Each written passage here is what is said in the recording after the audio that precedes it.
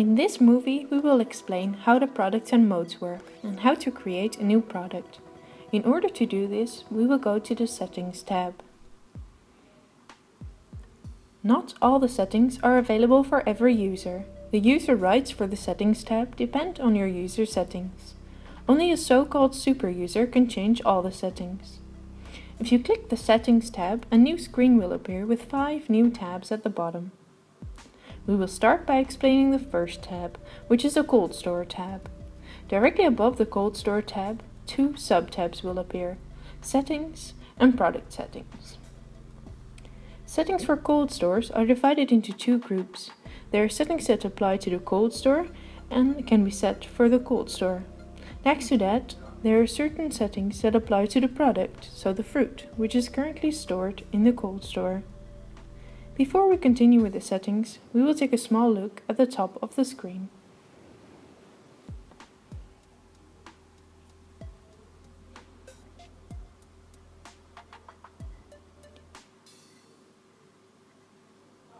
Here, between the 2 arrows, you can see for which area or store the settings are. The name of the areas can be fully customized. By clicking the arrows, you will transfer from one cold store to another. It is possible that the settings screen varies per cold store.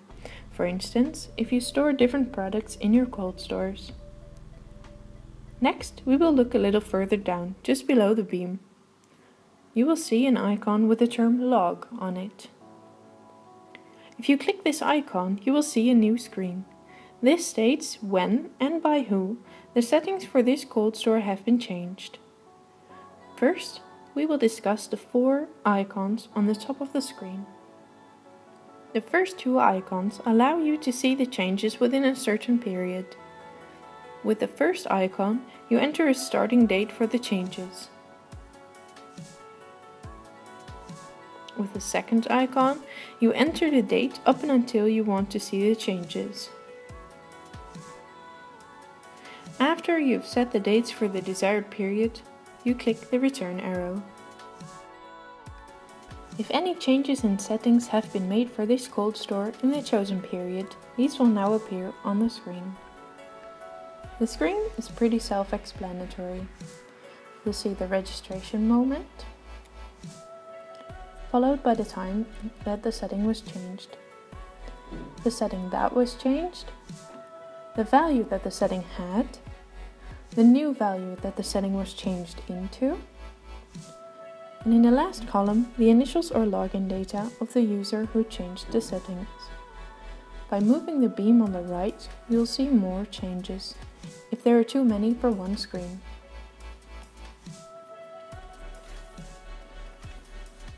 We will now return to the settings for cold stores by clicking this 4th icon, the finger.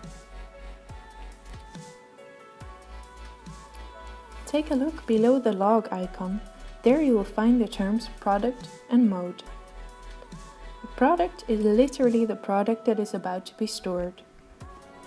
In this case, it is a product Granny. To optimize the user-friendliness of MyFruit, we have separated the settings that depend on the product from the cold store settings. If you choose Granny, MyFruit will find all the necessary settings for Granny.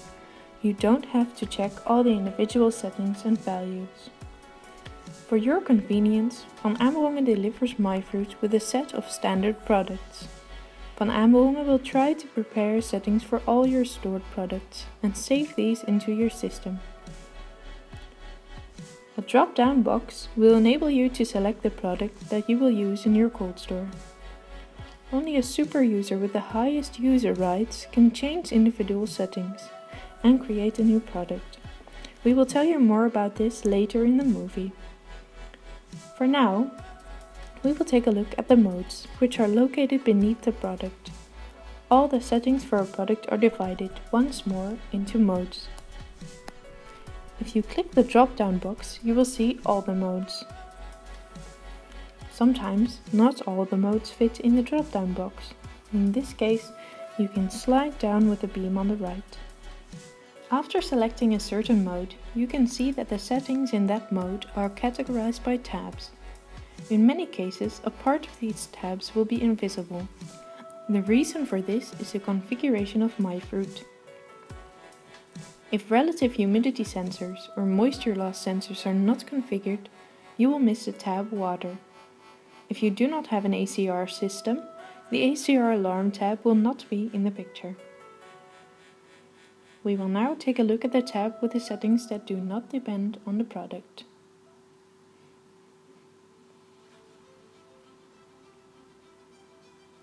On top of the screen, 5 tabs appear. These tabs are like the previous ones. If ACR doesn't appear, ACR is not configured. The cold store specific settings will be explained in the movie Detailed Settings. Let's take a short look at the second tab in the settings menu, which is Products. A product is only adjustable by a super user. We will not talk about individual settings here, but only show roughly how to create a product. For most users, Van Amerongen has pre-configured the system with several standard products. Another possibility is that a Van Amerongen mechanic or service provider will help you with creating a new product. A product is basically a database with categorized settings. It is also possible to load a product from a USB stick. To load a product, click this icon. Using a USB stick, you can also export a product. This can be done in XLS or Excel format.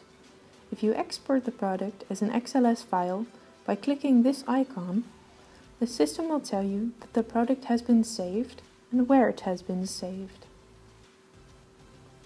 You can load and view XLS files in Excel, but you cannot import them back into the MyFruit system. That's all for the importing and exporting of products. We will now take a look at creating new products. You start by using the blue drop-down box to select a product which most resembles the product you would like to create. Next, you will select the modes that are applicable for your product. The selected modes will appear in the drop-down box. You deactivate a mode by clicking the cross. The settings for each mode will show by clicking on them. If available, the tabs will appear with categorized settings. Mind you, if you go to a new mode, no settings will appear. These will only show if you click the tabs. In this case, like before, some settings may not show in order to maintain a clear overview. If you have made all the changes in the modes of the products, you can press the Save button.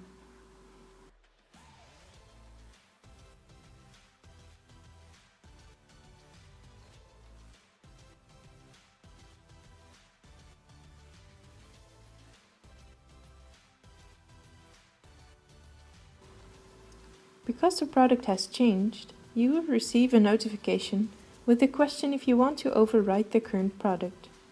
If you choose yes, the system will tell you that the product is saved successfully and you can click OK.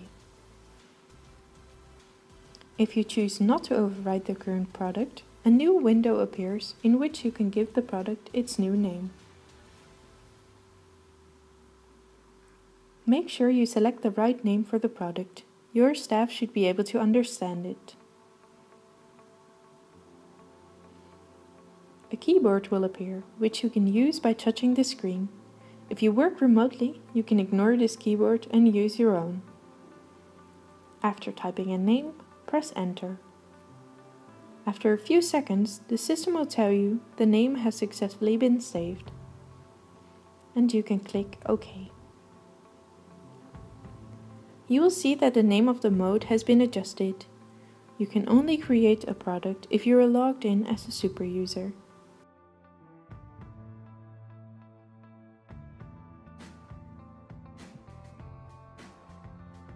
We now go to the Scrubber tab.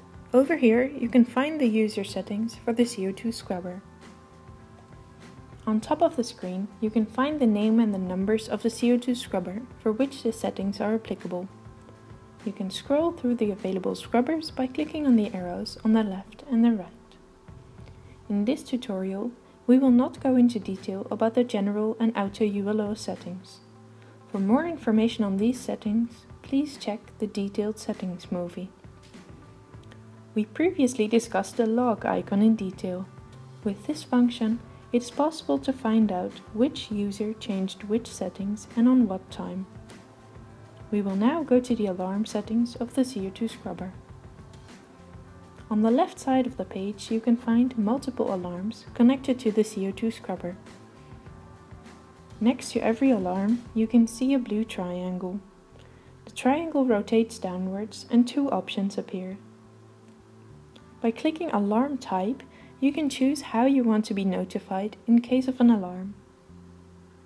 In the standard version, only internal has been marked. This means that alarms are only shown within MyFruit. External means that the system enables you to contact an external device in case of an alarm.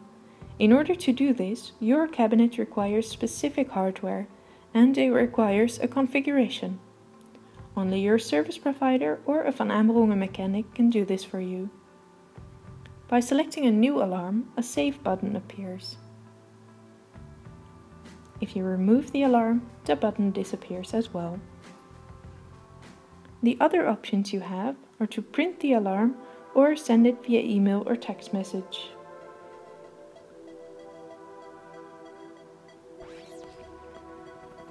You can save the new settings if you wish to. With the finger icon, you return to the settings. There are two more tabs at settings for the refrigeration and the general settings. These will not be explained in this video. Settings for refrigeration will only appear in case MyFruit controls your entire refrigeration system. By clicking the icon with the eye, you will return to the cold store overview. For other main screen tabs, we would recommend you to watch the other instruction movies.